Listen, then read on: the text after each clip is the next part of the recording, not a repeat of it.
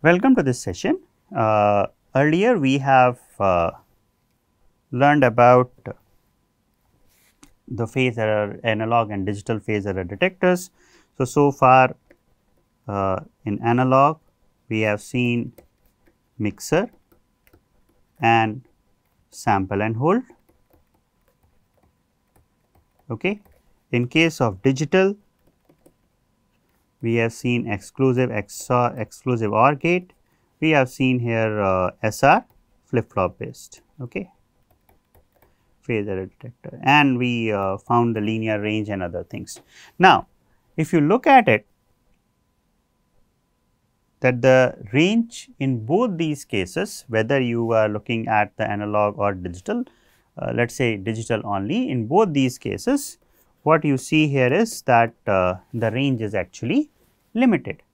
So, given the R and V input signals, what you see here is that the linear range is either 0 to pi by 2 or 0 to pi at maximum in case of digital.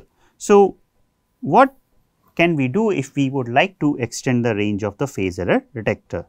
Okay. So, one thing is, the question which you need to ask is how to extend the range of phase error detector, range of PDs, I can just write it directly. Okay.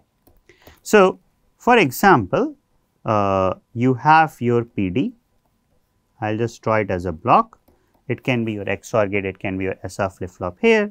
We are just right now looking at square waves. So, I will limit myself to digital. This is R and V, and we are talking about the clocks which are having the same frequencies for now. Okay. So, it gives you VPD output. So, here just to recall, what you have seen earlier is that with respect to the phase error between the R and V signal, your VPD average was either like this, okay, that was your XOR case, or it was like this.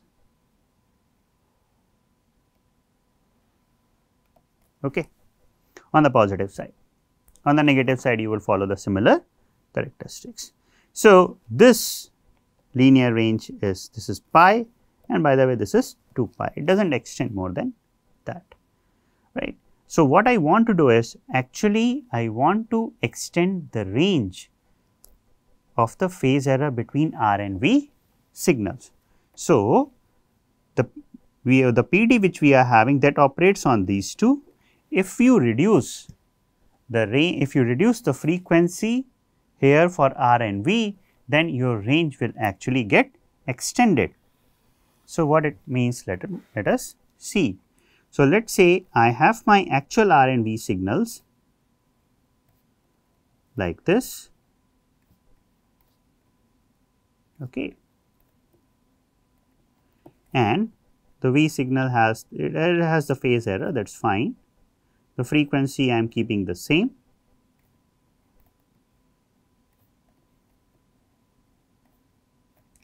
If I divide these frequencies and get outputs R dash and V dash, so if I do that, what will happen here is,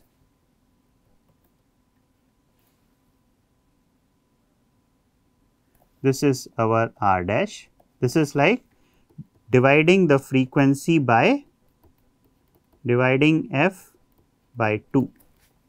Similarly, your V dash is going to look like this. This is dividing the clock by 2. In digital case, you might have seen this operation quite often. This is V dash. Okay. So, the phase error which you have between R and V, that phase error remains here. The only thing is, it is measured now at half the rate. Now, if I give these R and V signals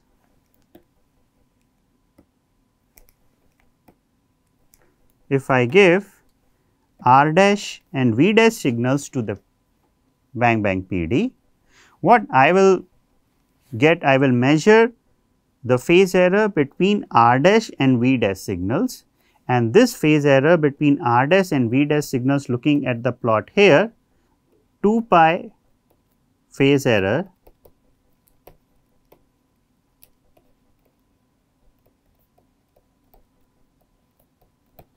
for R dash and V dash signals is same as 4 pi phase error for R and V signals, isn't it? So, because this 2 pi phase error for R and V signals is actually time period 2t, right.